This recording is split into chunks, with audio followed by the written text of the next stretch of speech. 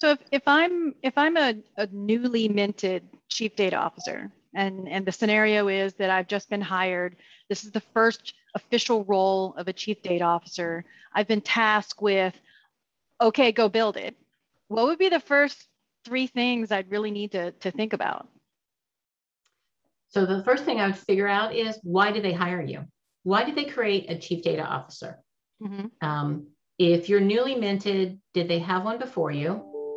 And why did that person leave? Did they not do something, or did they get to a certain level where they, moved on? Because a lot of times they say a chief data officer has about a 2 to 4 year span.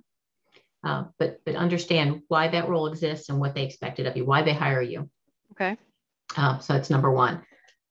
Number two is do your own assessment of going through, talking to your executives, the people you're held accountable to, the people you're working with, your peers, whether it's the chief financial officer, chief information officer, who are your peers? Who are the team you're going to be working with?